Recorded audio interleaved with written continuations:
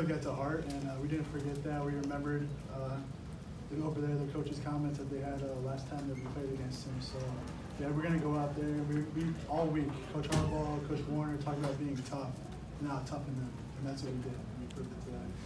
All right, we've got time for more questions for the student athletes. If you have one, please raise your hand. We'll get a microphone to you. All the way to the right, seated, is Mike. Is there a point in a game like this where you feel the other team kind of break and really feel like, all right, we got this now?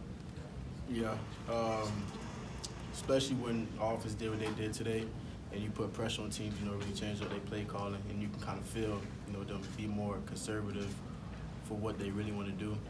But yeah, you could feel it. Standing on the left side, back to Wojo. Just to follow up for Devin, same thing. How important was it for you guys to be physical against that particular team and their coach?